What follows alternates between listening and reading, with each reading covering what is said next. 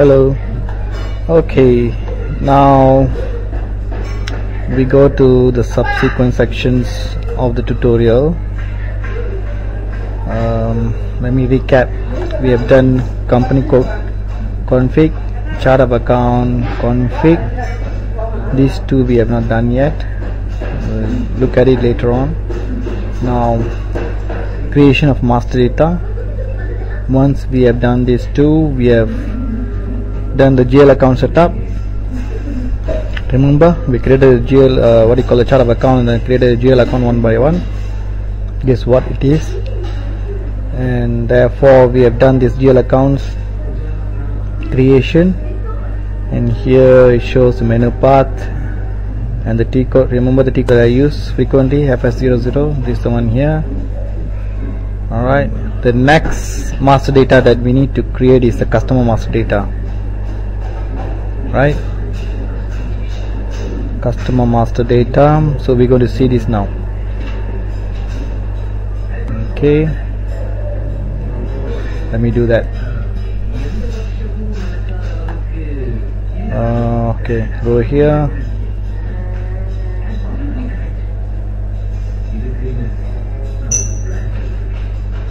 Accounting, financial accounting, account receivable, master records, create. You know why we go to account receivable? Because customers are created under account receivable. Master records, double click this, change your company code to Sun, and I need to explain something about this account group. So you have a lot of account groups here. This is something like a classification of the customer that you're going to create. These are the classifications we have, or groupings, or categorization, or whatever you call it, all refers to the same thing. So I'm going to classify the customer that I'm going to create as trade customers. See this, we have wholesale customers, so you can separate the type of customers accordingly, but I'm not going to confuse a lot on this. Just stick to trade customers until you become well versed with SAP. Then later on I'll explain what is other customer groups is all about. The other thing I want to explain about this account group is that you can define your own account group in the IMG. Okay, I'll show this later on in the advanced training session.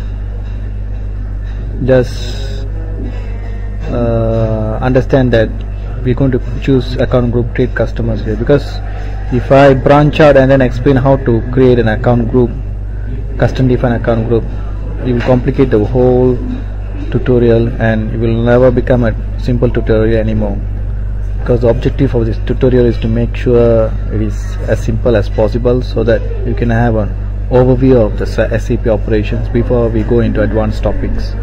So just bear in mind, SAP is not very simple as what I'm explaining now. It's more complex than this, but we will look into the complexity one by one later on. Okay, trade customers, Sun, click OK. Now this is very simple, just to choose Mr. or whatever. I'm not going to choose Mr. because it's a company, so choose a company. Let me just put customer A.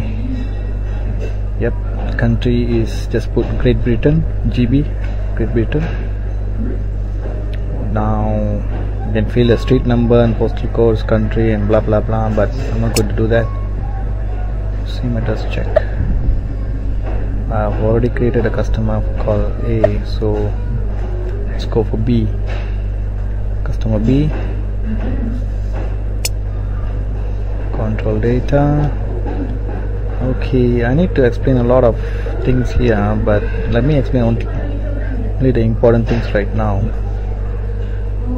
Right, nothing much I have to explain about here. This only important thing we have is the vendor control here.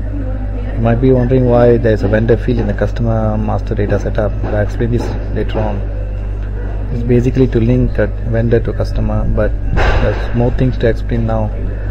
Let me not confuse you right now. Just go to the next tab, payment transactions. This is where you key in the bank account of this customer.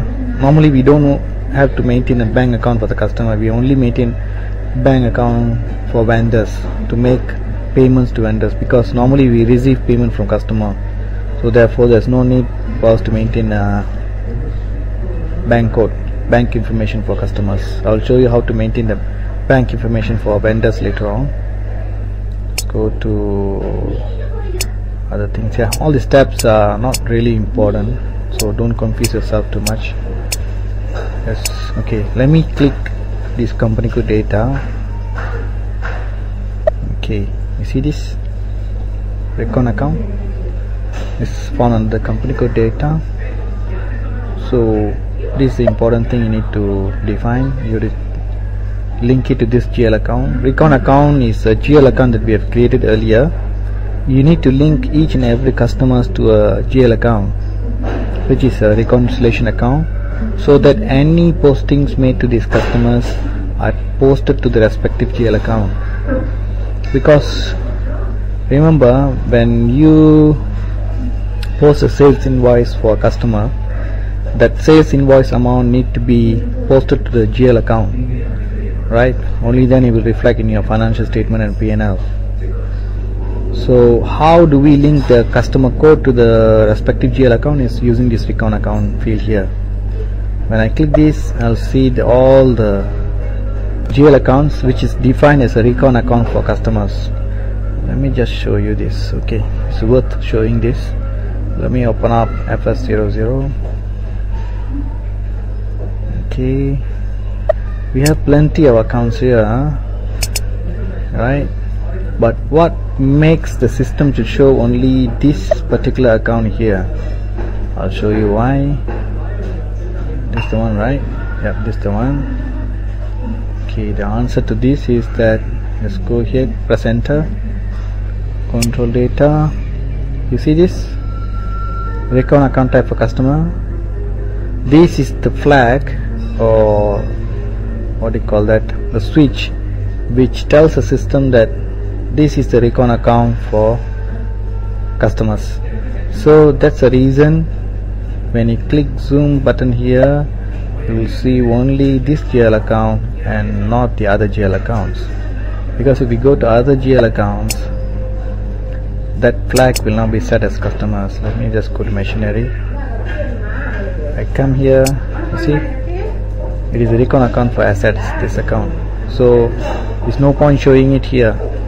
Alright, let me just choose one more account, say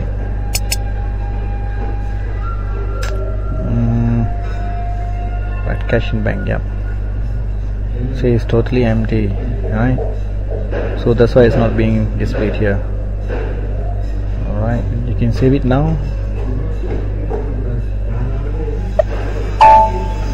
Yes, I've created a recon account, a customer account 5001 in company code Sun. Let me just display that. You can press this to display, or the other way to display is just quit, come to here.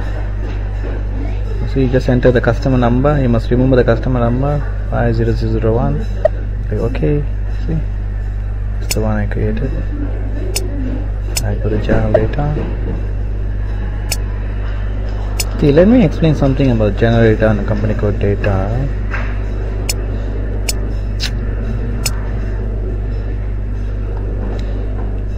Basically, all customer master data will have two sections called company code data, where we can see 1, 2, 3, 4 tabs, and general data, where there are 3 tabs here. Okay, I'll explain what's the difference between general data and company code data later on in the additional training section. Okay, we can go to the next